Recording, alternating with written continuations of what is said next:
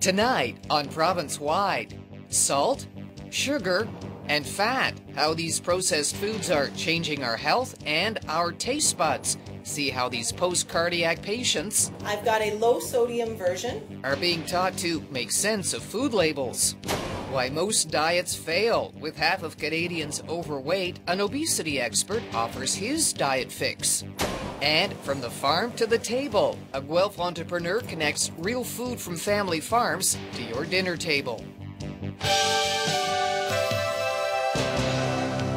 From CTV News, this is ProvinceWide. Here now, CTV's Diane Vernile. Good evening and welcome to ProvinceWide. Never before have Canadians tipped the scales as they do today.